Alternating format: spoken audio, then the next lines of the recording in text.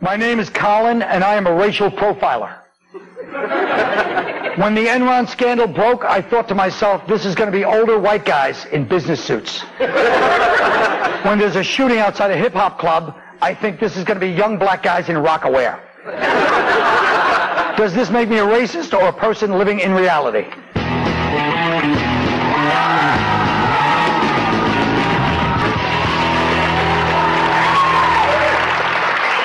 Oh, now listen.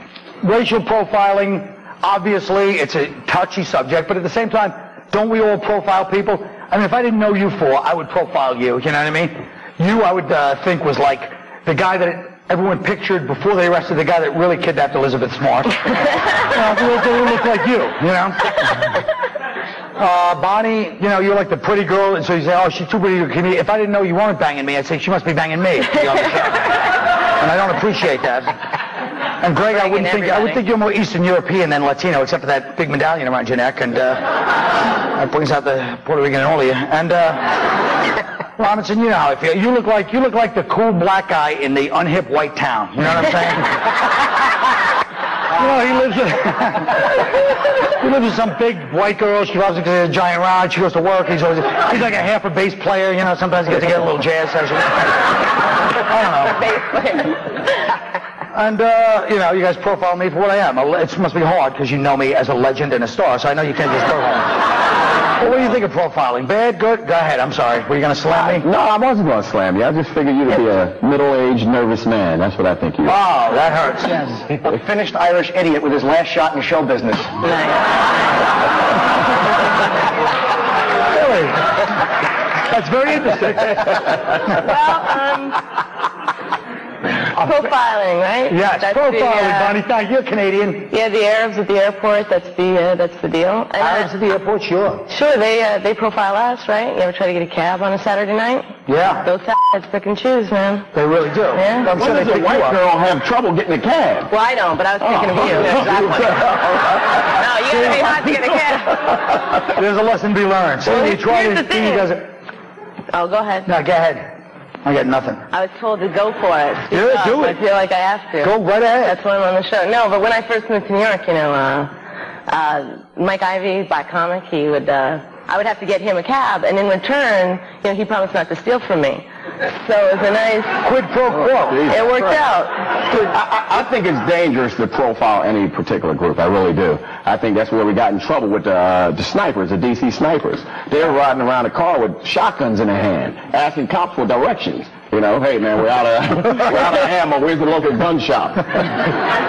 So I just think it's dangerous to do that. So, you know, if you just go ahead, you got something. No, you know, the term racial profiling is thrown around all the time, and it doesn't really mean anything. I mean, what do you know, like you said at the opening, you know, there are certain kinds of groups that commit certain crimes. It's just a question of, you know, what are you outlawing exactly? Like if you say, you know, most drug traffickers, most people that bring drugs into New York are black and Latino, which is a fact. But should you pull over every black and Latino? No, that would be wrong, and it would make pot really expensive in the city. Common sense dictates, man. It's not just that you want to be racist. You know, I don't want to see a guy stop because of his race. But when it comes to flying, if you have a thick mustache and a hyphen in your last name, I want you cavity searched.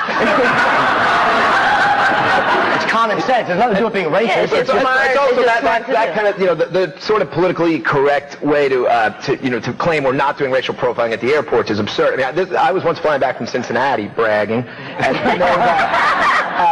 Barry Williams he played Greg Brady, on the Brady Bunch. Right.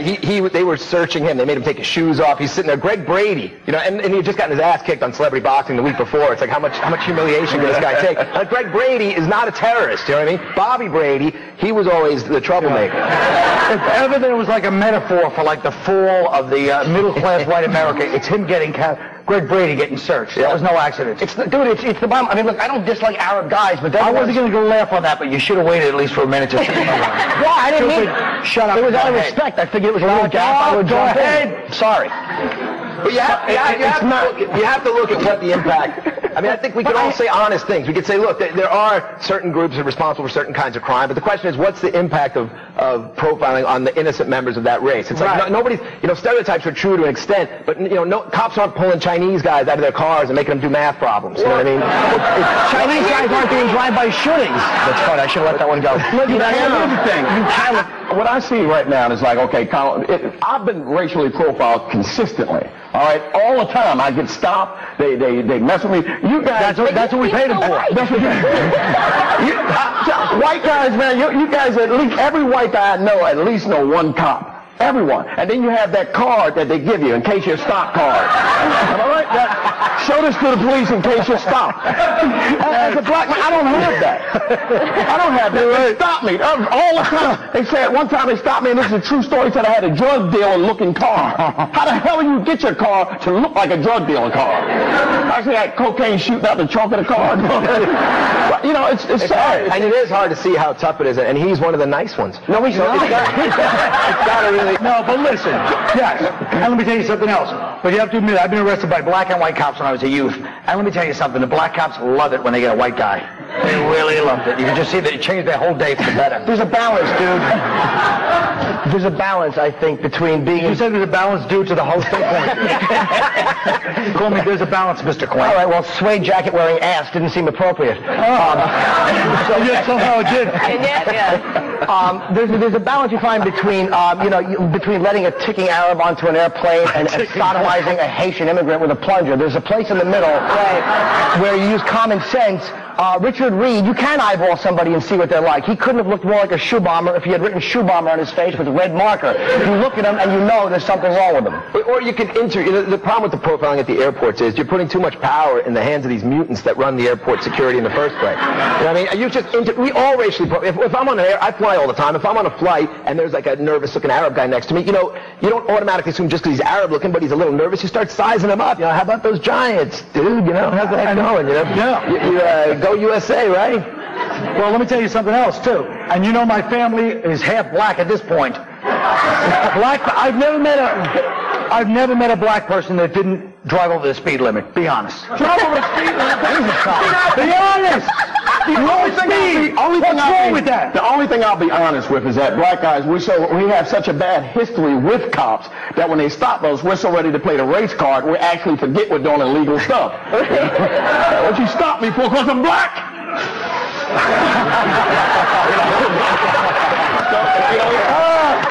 I'll give you that one. All right, so look, the point is if you see an Irish guy stumbling out of a bar today, St. Patrick's Day, just remember something. He was there for the pretzels. We'll be right back.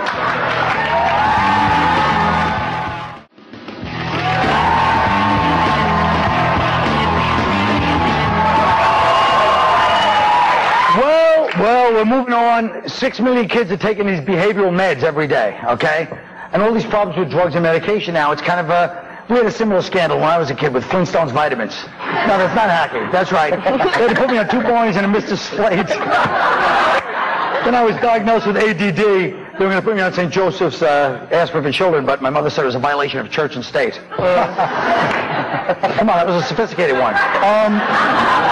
Let's talk about this thing because ADD, it is an important subject, and if there's one group of people that have ADD, it's comedians. Right. Do you think kids should be, you guys were born with ADD, do you realize that? And depression, actually. They were actually going to put me, I don't know if I have ADD, but this is true. When I was a kid, they were going to put me on Ritalin or some sort of drug, but they didn't. And I don't think you should put your kids on drugs unless there's something really wrong with them. I turned out okay. I mean, Yeah, I was going to say you're quite, Oh, boy. You want your kids to be a cop who pays for black hookers to tinkle on them, then don't put them on any drugs.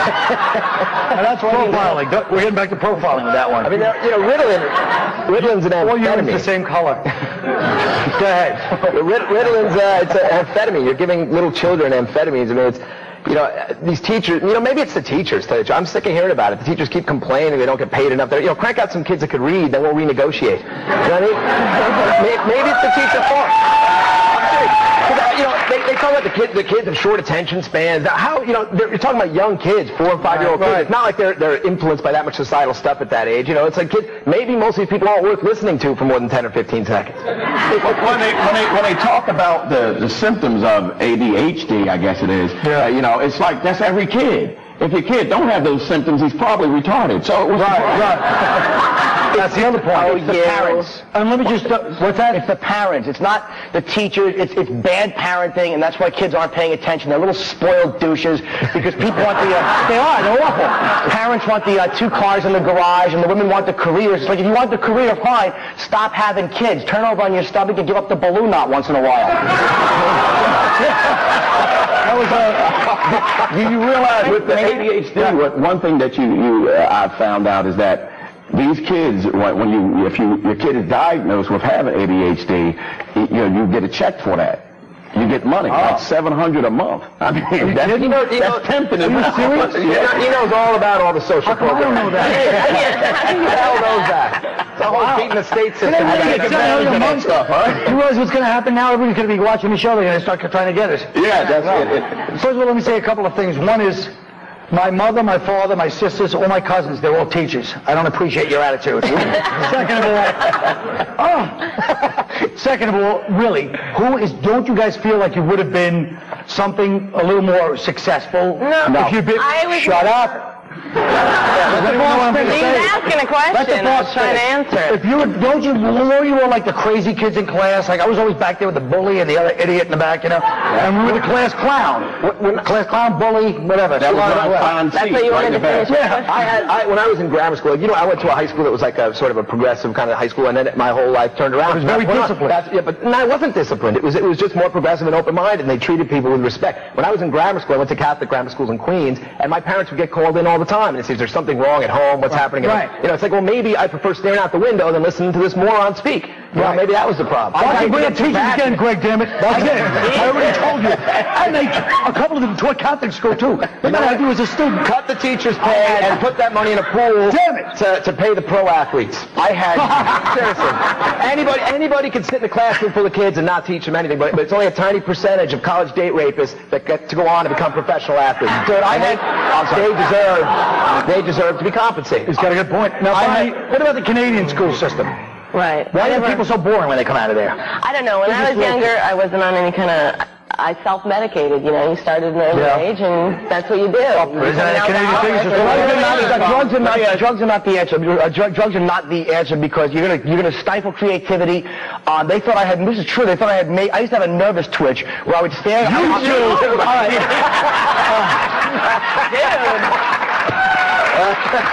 Self-awareness. Look at the kid and tell him you love him. Unless you have a good prescription plan, then grind pills in at breakfast with a little sociopath till he gets out on his own. We'll be right back.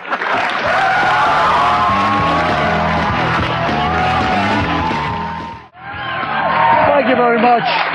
Oh, thank you. During his fireside chats throughout World War II, President Roosevelt asked Americans to make sacrifices, tangible things they could do on the home front while the husbands, the sons, and the brothers fought overseas. United against a common enemy, American civilians bought war bonds, rationed food, and held blackout drills. And most importantly, they let you know who the enemy was. Okay? This is a replica of a real poster. See? You got the white lady with a little child here, about to be groped by the enemy. Japanese guy's going for the nipple. German guy's gonna pull out the barrette, And you're like, damn, yeah, get you a hot ball. You're like, okay, who do I send a check to, Of course, if we made that poster today, you'd have to add 1,000 hands, so it couldn't be accused of being racially profiling of Islamics. Just have to be everybody kind of a politically correct thing, You got the black dude, you got the white trash guy over there, and the Puerto Rican putting the earring on the baby. That's a nice touch, I think. You got the lesbian going after the mother. I don't know. Whatever that is, a casino chip or sushi. I don't know what the hell it is. It's too bad you can't invest directly in the war. I'd like to buy shares of a surface-to-air missile. Instead of getting depressed about my 401k, I could turn to a military briefing on CNN and track my investments, Hey, look, my missile goes up, a building goes down, capital gain, I'll take Lockheed over Enron any day. What happened to the good old days of the government rallied the home front with racial slurs? This is a real poster from World War II. Look at this. Look at this. Uncle Slam rolls up his sleeves. He's going to beat the Japanese guy to death with a tire iron, You couldn't get away with that now. It's too bad. Monosyllabic ethnic slurs like Jap, Kraut, and Wop helped Americans get behind the war. Now we don't even have the balls to dehumanize the enemy. We call Saddam by his first name like he's our ex-frat buddy, you know? And we call the terrorists a few bad apples who hijacked Islam, you know? How are we supposed to kill an enemy that our government is afraid to offend? Well, so, like President Roosevelt, I ask you, my fellow Americans, to join me in making a few sacrifices for this war effort. Number one, we start rationing food. Not all food, just carbs. As of today, America, we're all on the Atkins diet. Listen, when the troops left for the Gulf, we were a bunch of fat pigs suing McDonald's for serving us French fries. Enough. Our troops are laying their lives on the line for us. Let's show them some gratitude. Give them a homecoming parade of six-pack abs and sweet tight asses. Now, all right. Now, number two, it's time to call out the gas-guzzling SUV drivers. Yeah. And I'm not talking about the soccer moms. I'll take care of them. I'm talking about the hip-hoppers. I'm asking a few hardy souls to go to do-or-die Bed-Stuy tonight and make the ultimate sacrifice for your country. Approach an idling Range Rover, knock out the blacked-out window, and when it slowly opens to reveal the barrel of a Tech 9, demand that 50 Cent start carpooling with DMX. All right. Number three. Tonight we're going to get real specific and real clear for the war effort. We've got a tough crowd care package that's going out to the troops in the Kuwaiti desert tomorrow. We asked the audience to donate some things to the troops. A lot of you guys brought very nice stuff. Let's see what they brought us, okay? These are just some of the items. A lot of people, you know, we really appreciate it. Well, first we got this guy. He sent gum and vitamin C for the troops right here. Which is, no, this is the kind of stuff they actually asked for, and I guess this is probably the American troops asked for this, but not for themselves, for the English troops. Seriously, they the teeth. They don't big dental plan over there. That was from Alan Wagner of the Bronx, New York. And thanks, Al. Thanks, Al. He's like, hey, you know. Well, all you guys brought stuff. Easy Al Wagner.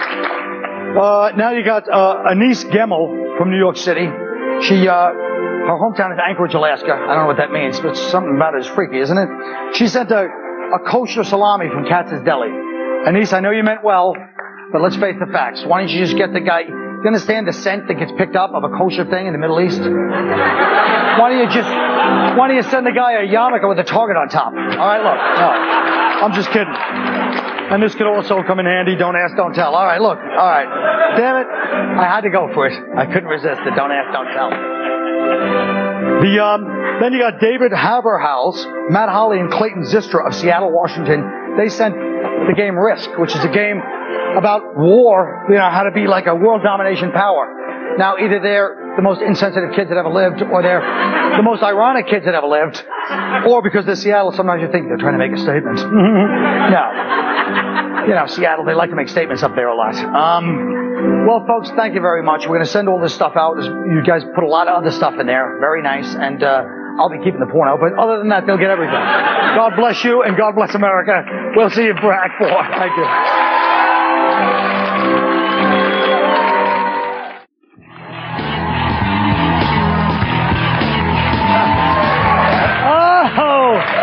Well, comedians have often helped soldiers get through a war. World War II, you had Bob Hope. The Korean War, you had Bob Hope. And Vietnam was Bob Hope. And the Gulf War was Jay Leno and Bob Hope. And the next war has these people. We asked each member of our panel to record a message for the troops. Okay, first up, Greg. Fellas, I'd like to give you a little advice. Stay positive. Remember, you're not alone. You're part of a vast international coalition. The world is with us on this, okay? Bulgaria, sending a couple of dudes. That's pretty much it. Listen, I really hope you all get home safe. It's sad that war still exists, but let's face it, we live in a backwards, unjust, and evil world where people fly planes into office buildings, and Robin Williams wins a Grammy for Best Comedy Album. Look, it's scary. Good luck to everybody. Okay, Keith. All right. To all my brothers over there in the desert, I want you to know I'm with you in spirit. And when you get into Baghdad, there's a place, a club called 72 Virgins. It's on the corner of MLK Boulevard and Saddam Parkway, next to the KFC. I know a guy at the door. Champagne room is on me. Y'all take care. See you. All right. Jim Norton. You guys, you're doing the right thing over there, and you shouldn't care if the rest of the world criticizes you any more than Lara Flynn Boyle cares if she's criticized by a fat chick. And while you're taking care of business, please feel free to open the cargo doors and drop a few megatons on those ungrateful, uncircumcised monkeys in France, Germany, Saudi Arabia, and South Korea. Okay. All right. Bonnie Mcfarlane. Well, my heart goes out to all the troops who are so far away from their friends, family, and lovers. But as a female, I really feel like I should address more specifically the woman warriors who so often get ignored by the media. You're bona fide soldiers, but under those flak jackets and Rosie O'Donnell haircuts, you're still ladies who get scared and lonely and need something to keep you going. Yeah!